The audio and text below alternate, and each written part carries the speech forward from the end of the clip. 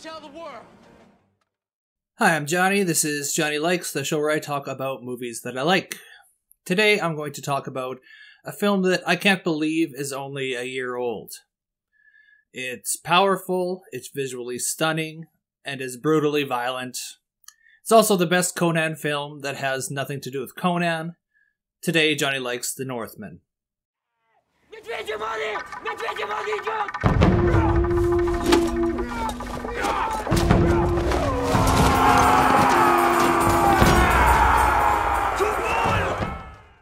The Northman is the story of Amleth, played by Alexander Skarsgård. He's a Viking who has vowed to avenge his father, rescue his mother, and kill his uncle. And while he works on that, we get to see a whole bunch of actors do a bang-up job. Ethan Hawke is Skarsgård's father, Nicole Kidman is his mother, Anya Taylor-Joy is his love interest, Bjork is a seer, and Willem Dafoe is a fool. Robert Eggers co-wrote and directed this, and he also did The Witch and The Lighthouse, and so far he has yet to miss. He's a stickler for historical details and knows how to use them well in his films. He tries to keep his period pieces historically accurate, while also telling a thrilling story, and tries to incorporate as many of the mystical and spiritual aspects of the people as possible. This is his most gorgeous film to date, and that's no small brag. It's also incredibly and graphically violent. The violence is never glamorous, although it is at times thrilling. The raid on the village that happens about 20 minutes into the movie is thrilling and also one of the most frightening things I've seen. It's like a methed up NFL team was set loose on a high school football practice. What would you do if you had this coming at you on just a normal Tuesday morning? You'd die. That's what you'd do. Or maybe you'd shit yourself and then die. The whole transformation ritual that the berserkers do before the raid I just talked about is fascinating.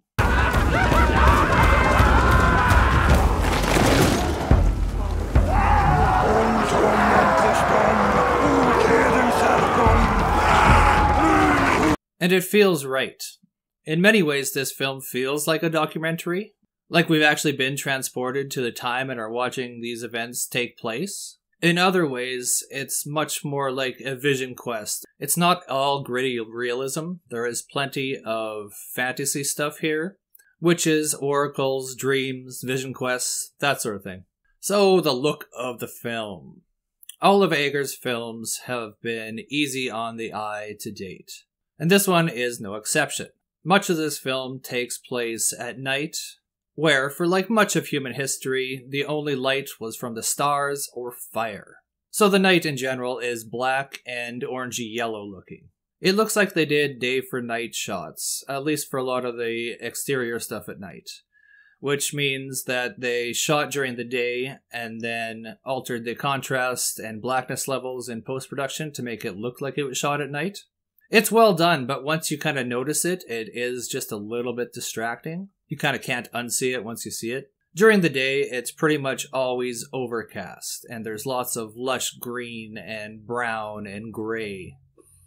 We do get to see the sun a few times, and there is some snowfall, but when we do get these contrasts, they fit well into the color palette. We get the gritty realism combined with the hallucinatory, dreamlike, artistic shots. And they play very well with each other.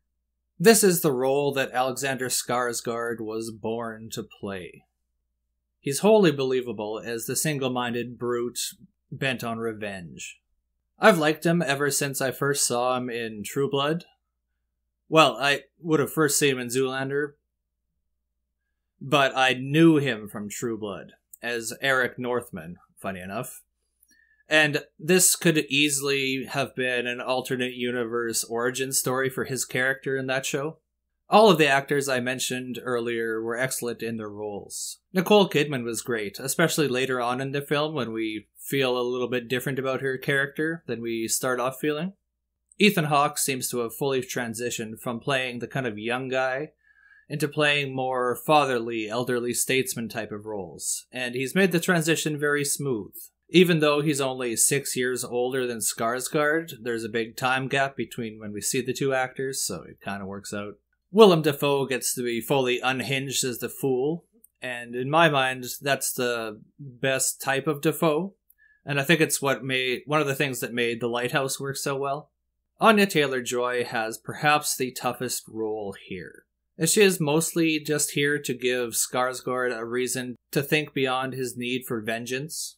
I am simplifying a little bit here, and her character is more than, I love my man and I will follow him until the end of time no matter what.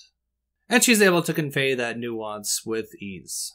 Bjork is fine, she's only here for like one scene, and she just looks like she's making a music video. The simple framework of the story here works very well, and allows Eggers to fit as much kind of folklore and mysticism as he reasonably can into the film. There were a few little twists to the story that I don't want to spoil here that made the revenge plot a bit more interesting. Eggers co-wrote the movie with a history scholar named Sjon, or Sjon, something, S-J-O-N.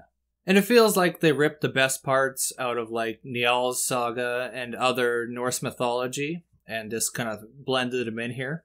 And I'm sure to like scholars of the era, it would be like watching Stranger Things, but for like Norse mythology.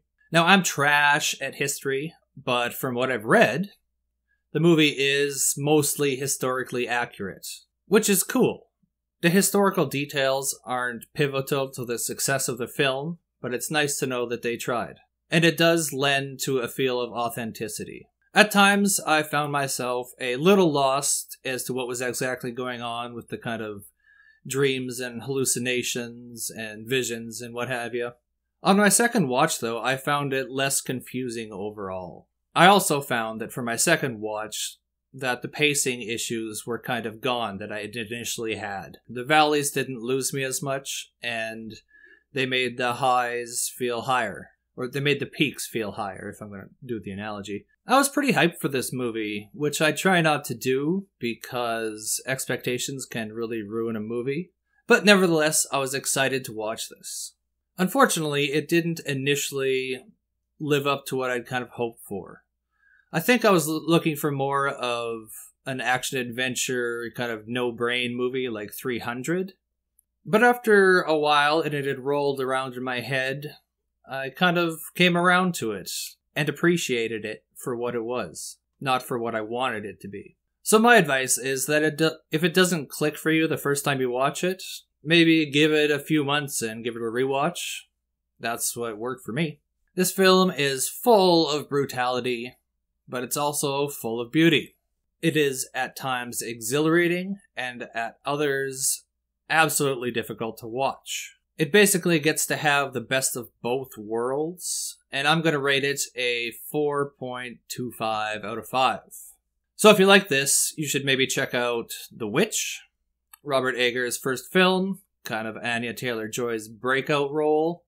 It's another historically accurate, kind of fantastical... It's great. Check out The Witch. It's good. Apocalypto. Another brutal, I guess, historically accurate? I don't know about that one. It's actually got a lot in common with this film and just what it does. So if you like this, check out that, or vice versa. Check out Conan the Barbarian as well. It's like a tamer, more fun version of this film. It's got actually quite a similar story as well. So, what would you rate this? What do you want to see me talk about? If you could let me know in the comments, that would be super duper. Also, while you're here, if you want to drop a like and subscribe, that would just be awesome. It's quick, free, and relatively painless. Plus, it really helps me out, I think. Makes me feel good. All hail the mighty algorithm. Thanks for watching me talk about movies for a little bit, and you can tune in next time to see what else Johnny likes.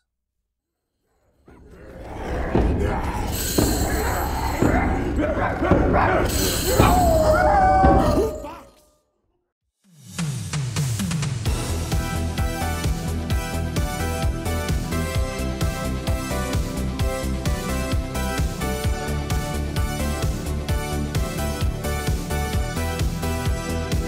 tell him, Johnny.